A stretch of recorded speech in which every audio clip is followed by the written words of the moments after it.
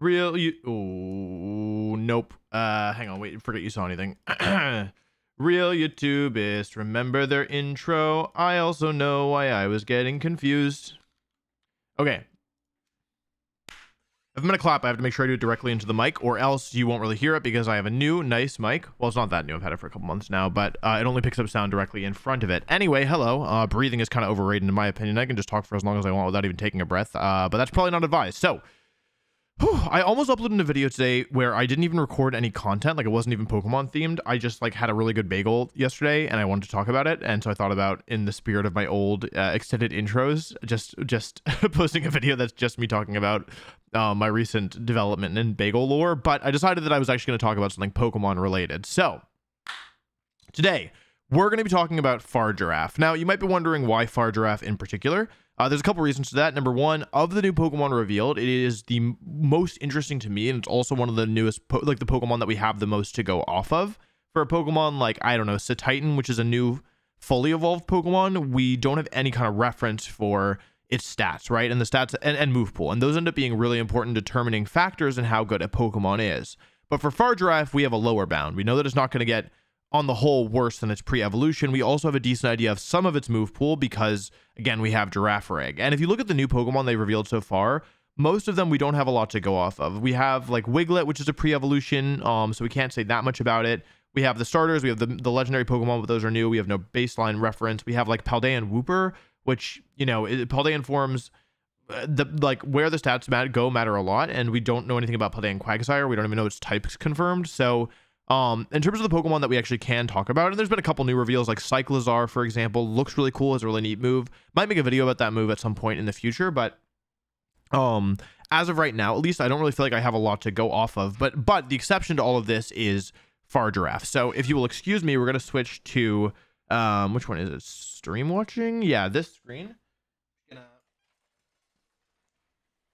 Do a little movie magic there because editing is for cowards. So let's talk about Farigiraf, because I think it's a really interesting Pokemon for a couple of reasons. Let's zoom in here so you all can see better.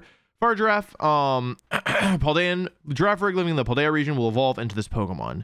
Long neck, whatever. Here's the first interesting thing. So it's normal and psychic type. Now, normal and psychic might not seem like a super exciting type to a lot of people because normal doesn't hit anything for super effective, but it's actually quite good typing. So we've had a couple really good normal psychic types over the years. The most recent one being Indeedee. Now, basically, Psychic is only weak to Ghost, Dark, and Bug. Those are the three weaknesses of Psychic, and by being normal type, you lose your Ghost weakness, and you not only turn that into a, not even a neutral hit, but an immunity. So, Ghost-type Pokemon that are, you know, normally used to counter Psychic types don't work against normal Psychic, and on the flip side, the fighting weakness of normal's only weakness, ends up going and turning into a neutral hit because Psychic resists it, and obviously against fighting-type Pokemon, Psychic is normally pretty good. So, for that reason, normal and psychic is a really good defensive pairing, and it's actually not a terrible offensive pairing either. Like the dark and psychic types that psychic really struggles hitting, normal can hit for neutral damage. Normal overall is just a good type at hitting things for neutral. And having basically just like having an additional stab option is really, really nice, especially when you consider that normal, or that, you know, in these games, Terrestrialization is also an option for additional coverage or to boost up one of your existing types. There's also some good offensive normal moves like Hyper Voice. Hyper Beam and Giga Impact were pretty decent because of Dynamax. I don't think that they'll be as good here, but regardless, Psychic Normal is actually pretty good defensive typing. I mentioned Indeedee. I think Oranguru is also pretty like worth mentioning here, where Oranguru was never amazing, but in 2017 when the power level was overall lower, Oranguru was actually a pretty decent niche option. It's surprisingly bulky and difficult to remove, and it has the signature move Instruct.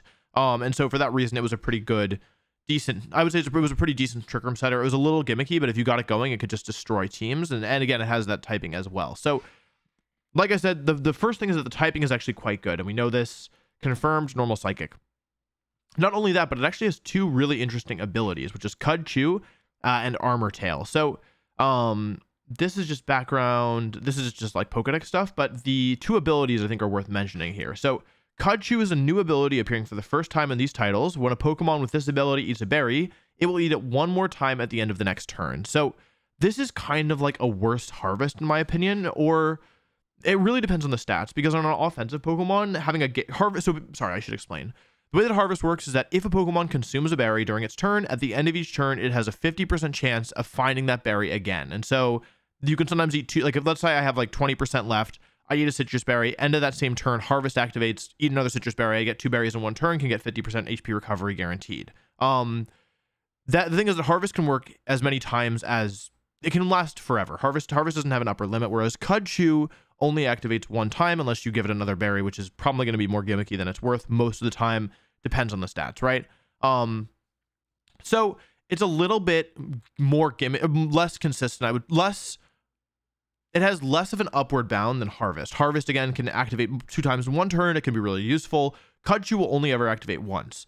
The thing is, though, that Cudchew will always activate on the second turn, whereas Harvest, because it only has a 50% chance unless Sun is up, Harvest will only, you could get really messed up by Harvest and have it never activate twice. In theory, you could just never hit it. So I think you trade some of the power of Harvest for some of the guarantee and the safety of Cudchew. Now, they're actually showing off my first, hit the wrong button. They're showing off my first instinct when it comes to Cudchew here in these screenshots with the Citrus Berry. So Citrus Berry, it heals 25% of your maximum health total.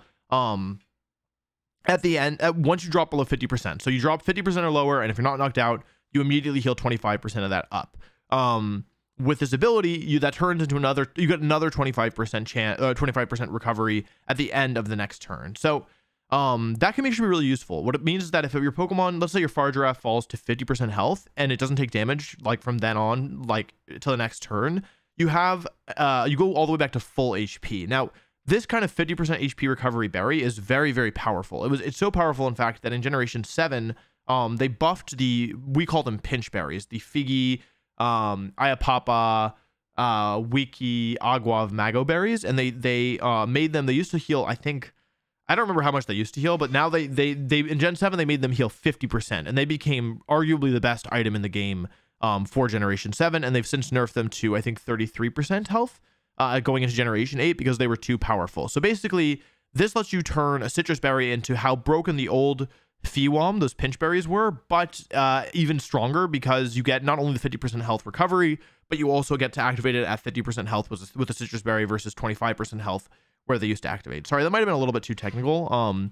But yeah, that's how I feel about this ability. I think citrus berry is going to be far and away the best use of it because it's the most consistent. But you can do obviously some niche stuff. Like I'm sure for players who play like single battles, you can do like substitute plus I think it's Payapa berry, which raises your special attack one stage when you get to 25% health. So there's that option. You have Salic berry, some of the other pinch berries. I'm sure there's also some other niche stuff as well. But in my opinion, citrus berry is going to be by far and away the best item to use with this ability, and it's quite useful depending on the stats. Assuming that this thing is decently bulky or like has some moderate bulk, I think basically this allows it's basically having an ability that says give Farigiraf 50% more health, which is quite useful. And of course, it's slightly worse than that because you can get one shot, you can get KO'd from without activating your berry, you can get KO'd and not have your berry activate like at the end of the second turn. But in most cases, you're gonna be able to eat, I think, both of the berry turns, and so therefore having 150% health is actually a pretty big deal. The other ability, Armor Tail. This is an ability that is technically new because it's named differently, but it's the same as Queenly Majesty or Dazzling, which are already existing abilities, both added in Generation 7, that says no priority moves can be used against your team while this Pokemon is on the field. This is a phenomenal ability. It's not typically distributed to Pokemon with like super amazing stats. Like Bruxish isn't super good. Sarina's been okay at certain formats. Like it's definitely done well before. But this is a super solid utility ability. Like let's say you want to use Focus Sash or Life Orb or Choice Specs. This ability, having a secondary ability which says, hey, this Pokemon can be used even without a berry is super useful. Like this is just a great ability to have, shutting down Fake Out, Mach Punch, Aqua Jet, Sucker Punch, Bullet Punch, all these priority moves. There's so many Extreme Speed, right? I think will be very, very, very valuable. And you're never going to be upset to have this on your team. It's just an extra dimension of control. So basically what I'm saying is that Farigiraf has great typing. Normal Psychic is really, especially for a Psychic type, I would argue that Normal is one of the better secondary types that you can have. It's not, you can make cases for other types. Steel is obviously good. Psychic is probably pretty decent. But I think in terms of, it's up there. It's got to be top 5 secondary types for Psychic. And it has 2 really interesting abilities that let it play into a more survivability build and also don't like take away from its offensive capabilities either, because you have an ability that's just great to have overall. It's not going to be necessarily boosting it, but it's just such a good ability to have and really, really allows you to do some it allows you to put yourself in more situations where you have more control, which is just always useful. Last thing I want to talk about is let's just talk about Girafarig, because we have, again, a baseline for how this Pokemon's stats are. The stats are the most important thing, so let's start with them. 70 HP, totally respectable. 80 attack, not great, not a physical attacker. Pretty low defenses, I would say. 90 special attack is fine. Like, it's not good. Girafarig is obviously not a good Pokemon, but like if we look at kind of the where these stats are distributed, we see that it's more special attack than attack, decently okay HP, and then like middling defense, I would say middling lower defenses, right? And then a middling, like a lower to middling speed stat. I think that if either Farigiraf gets a good bit bulkier and has like a slight, let's say it gets like 10 to 20 more HP, and then like, I don't know, like 30 in the defenses, that would be very, very good for it. Or if it gets like a lot of special attack and speed, because its base HP is not terrible, it's still like probably doesn't need the focus sash, and it could actually be a pretty decent special attacker as well. So I think these stats have set it up for success, assuming that it gets a meaningful increase and that it's able to specialize in something, again, either special attack and speed or increasing the bulk. I'm guessing special attack and speed will be raised because, yeah, more brain power is, special attack is normally thought of as like a brain power thing. Last thing we'll do is we'll just take a look at the moves here. I'm not sure we're going to see anything too surprising here. We have Baton Pass, Nasty Plot. Psychic is obviously a standard. Nasty Plot, Calm Mind, these are standard boosting moves for special attackers. And they're both pretty decent. I think that like if Farigiraf is fast enough, then Calm Mind and Nasty Plot can both be good. Calm Mind plus Citrus Berry plus what is it called? Cudchew is also a very interesting combination to me, because you just have so much more health, especially if Farigiraf is faster than most Pokemon. So I think that actually is really interesting. You get Light Screen. I assume you get Reflect as well. Not seeing it. Thunderbolt for coverage. That's like very, very interesting. Shadow Ball. Reflect. Yep.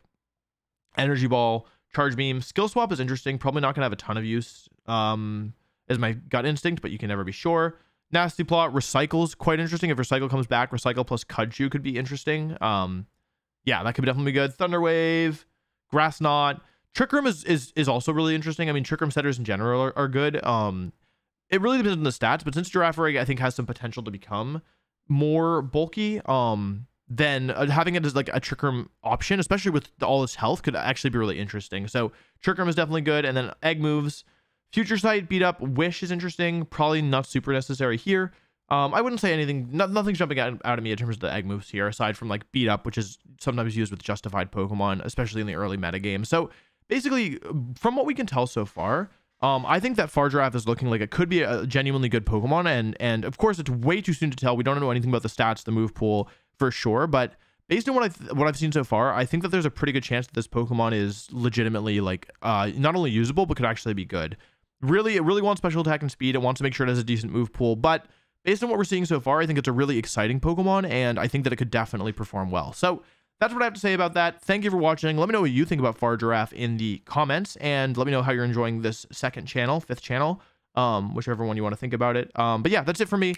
Thanks for watching, and I'll see you again soon. Bye-bye. Subscribe to BonusWolfe. Bye-bye.